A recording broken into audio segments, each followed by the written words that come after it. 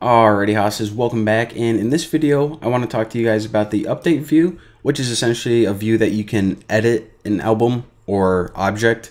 And the cool thing about this is it's actually the same exact form as adding it.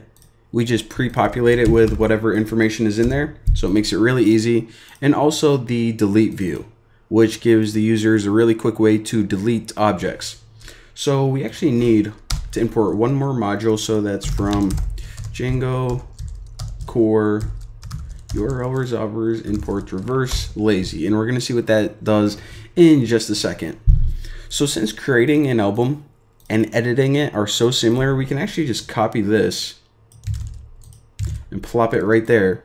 So again, this is for creating a new object. However, whenever you edit it, you need to inherit from UpdateView, and of course it's not album create, it's album update.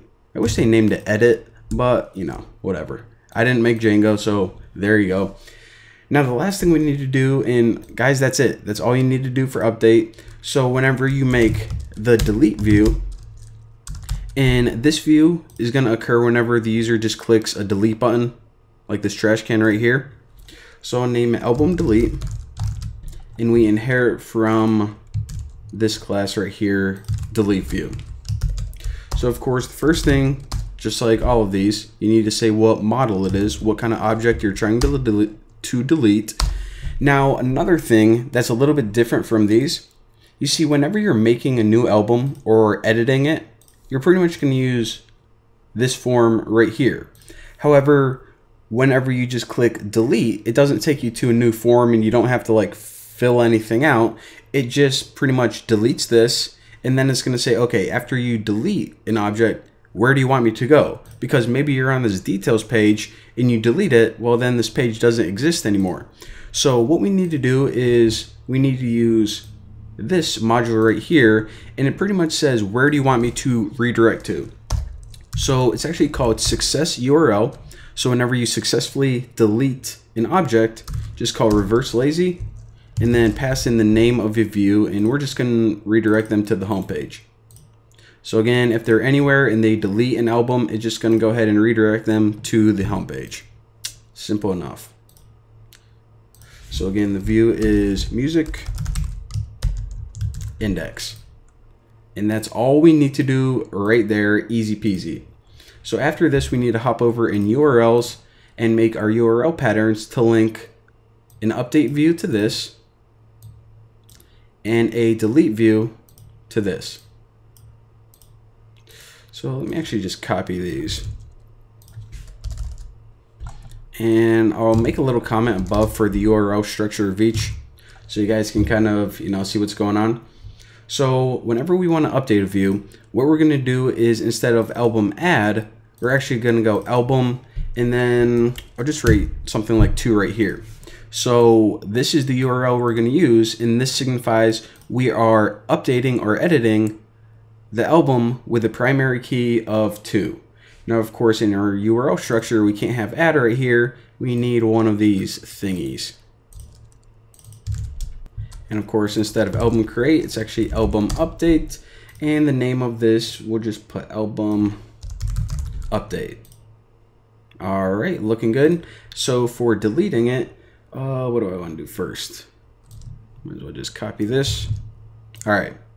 So this is for editing it. Whenever we want to delete it, it's pretty much the same URL, except we call delete right after. So we can actually copy this entire regular expression and then plop delete right onto the end of it. So instead of album update, it's album delete, and instead of album add, it's album delete. All right, so this is the URL that you're gonna redirect the user to whenever they wanna create a new album, whenever they're editing, and whenever they are deleting it. So the one thing we have to do is, over in our index, now that we have everything set up, we can actually link this button to this URL. So how do we do that? Well, if we go in the delete button right here, what we can do is this. So it's a URL, and make sure I named the right thing, album delete. So it's music, album delete. And again, whenever you delete an album, we need to pass in the primary key of that album. So on the home page, we just say album.id. And there we go.